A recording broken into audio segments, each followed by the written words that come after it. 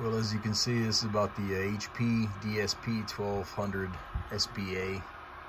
Got a couple of these. Did the modification on a switch. Got it hooked up, and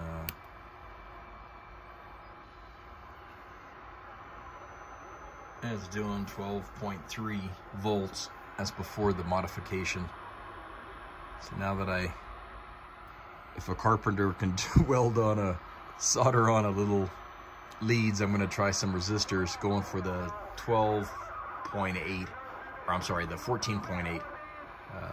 I don't want the 15.89, that's too much. I'll be happy with 14.8. All right, well, it's not that hard to do. We'll see about the resistors. All right, thanks, Mr. BBI. We will give it a shot.